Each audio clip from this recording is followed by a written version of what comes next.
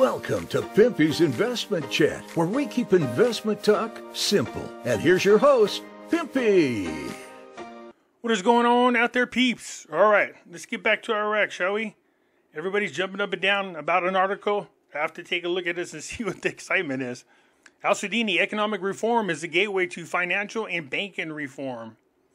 So Al-Sudini said on Thursday that economic reform is a gateway to financial and banking reform, while noting that the government is committed to providing the dollar at the official price, and stressed its keenness to end the suffering of the Kurdistan employees due to their salary delays. Al-Sudini said in a televised interview, "Conducting the population consensus is the first step to implementing Article 140 of the Constitution, was postponed to 2024 after it was scheduled to be held this year because of the provincial council elections." So basically, Article 140, it is in 3 phases. Getting a census is one of them. But what they got to do is do something with the displaced people. And they're going to allow Kurdistan to determine their future. So this is going to be very interesting.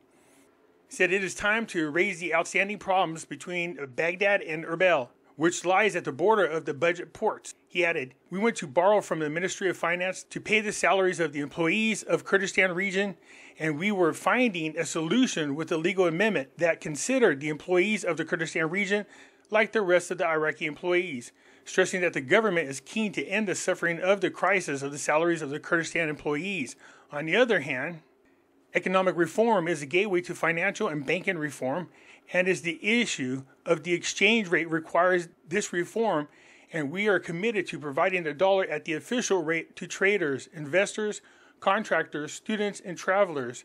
He pointed out that 95% of our trade now passes through the electronic platform, and there are those who circumvent the law and buy the dollar at the parallel price because he does not want to implement legal procedures. "We will not accept the official dollar rate is equal to the parallel rate because it encourages smuggling." On foreign trade, Al-Sudini said there is no problem for the Iranian side in dealing with the trade with Iraq in dinars or tamans. Remember, they did this before, they did it in dinars.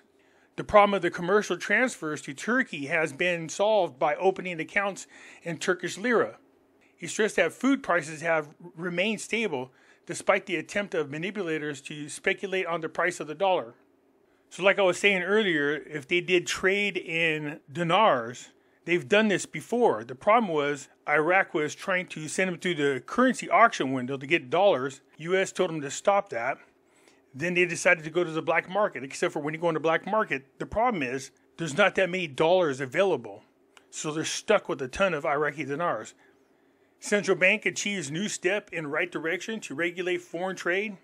Our national economy has been suffering for 2 decades from a lack of clarity of methodology, fragmentation of policies, and uncertainty in economic decision-making, in addition to being affected by economic, political, and security variables in the countries of the world and the countries of the region inside Iraq, which clearly led to a lack of stability in the monetary system and the financial system, and thus the lack of achieving the required economic stability, and which increased the complexity of the matter, is the weak coordination between monetary policy and the physical policy, and thus the lack of clear policies for the real sector, especially for agriculture, industry, and trade, both internal and external, and certainly the impact on the lack of control over the operations of foreign transfers of imports in U.S. dollars, which confected the monetary market and the commercial market during the years 2021 and 22, on the obligation of Iraq by the U.S. Federal Reserve to pass all foreign transfers through the electronic platform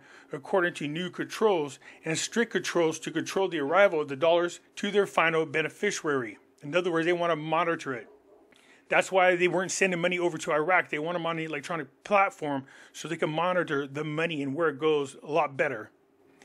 In addition, the lack of controls of the government concerned authorities over illegal trade and the lack of control over unofficial border crossing, which forced the central bank to assume its role specified by Law 56 of 2004 and takes as of the first quarter of 2023 a large number of procedures, mechanisms, and negotiating efforts with the U.S. Federal Reserve and banks in other countries with which Iraq has important trade exchanges, such as China, India, and some discrete correspondence banks for the purpose of regulating foreign trade operations and controlling the movement of foreign transfers in accordance with sound international banking standards.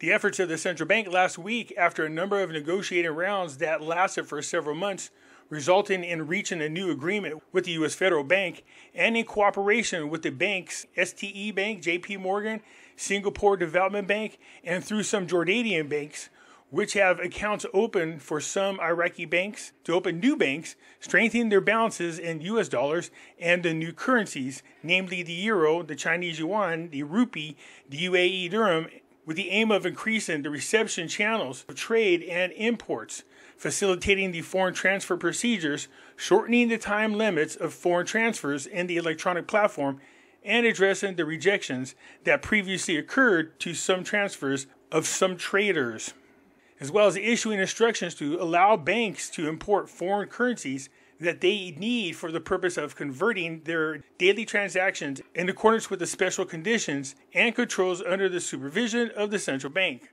The success of these steps requires that banks covered by the agreement with the U.S. Federal Reserve and wishing to import foreign currencies to provide the necessary requirements and provide all the conditions and capabilities to attract traders, importers, and customers in accordance with the standards and controls that have been agreed upon. Good Lordy. Whew.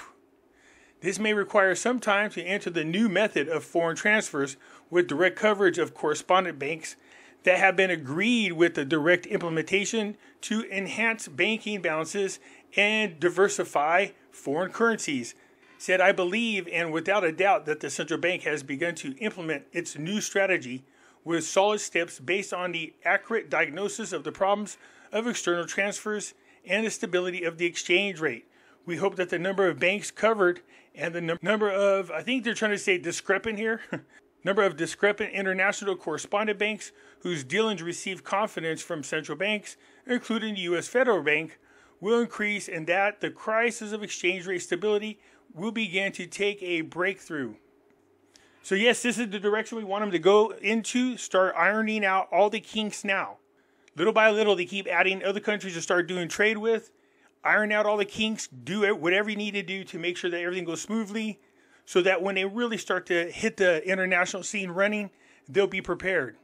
Said the U.S. Fed agrees to meet Central Iraq demands of 2024 cash shipments. Said the Central Bank of Iraq delegations have completed its meeting with the U.S. Federal Reserve delegations and the U.S. Treasury Department in Dubai. Said the U.S. appreciated the efforts made by the Central Bank of Iraq during 2023 to achieve compliance with the Iraqi banking system, according to the statement issued on Thursday by the Central Bank of Iraq. Said the meetings resulted in a number of agreements related to supporting the policies of the Central Bank of Iraq and its orientation to support Iraqi banks in establishing relations with correspondent banks, and a gradual transition of the process of strengthening the pre-balance of the accounts of these banks. The Central Bank of Iraq pointed out that this is in line with what the bank previously announced in its plan to gradually reduce dependence on the electronic platform so as to finish its work during the next year and limit it to the registration of financial transfers for the purpose of control, auditing, and analysis. The governor of the Central Bank of Iraq confirmed that the central bank is determined to support Iraqi banks, enhance their capabilities, and prepare them to work in accordance with international practices. Do whatever you need to do. Get them out there on the international scene. It was also agreed upon and approved by the U.S. Federal Reserve Bank and the U.S. Treasury to meet the request of the Central Bank of Iraq from cash shipments for 2024, and the media's witnessed a number of understandings that are aimed at building the capacity of Iraqi banks and enhancing the compliance with international standards. So in addition to that, don't forget that Iraq has been setting up transfers with UAE's bank so they can start doing trade. So it definitely looks like reform is well on its way with the banking system. Let's hope this continues. It looks like there's a lot of agreements that the U.S. will hold their word and make sure that Iraq gets the money that they need for 2024. Let's hope that nothing changes that. But they definitely need to get Article 140 out of the way. That's a big hesitation between Kurdistan and Iraq. That's also a big part of their tension between the two. So Iraq is looking good, still moving forward. That's what we want to see. especially since the stuff they're working on is going to help them do business internationally. Anyways, that's it for now. Let me know what you think. I look forward to hearing from you. I'm out.